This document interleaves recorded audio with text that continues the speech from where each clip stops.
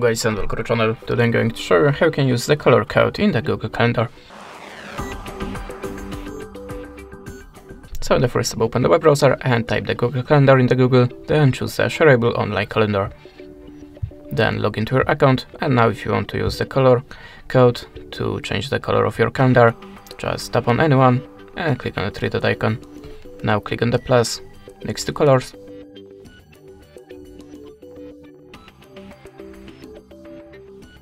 Sorry about that, it's pretty hard to do it on the mobile phone. Okay, and now just paste your code color in this place. Now we have a black. And click on save. And that's it. Thanks for watching, leave us a subscribe or a comment, and goodbye.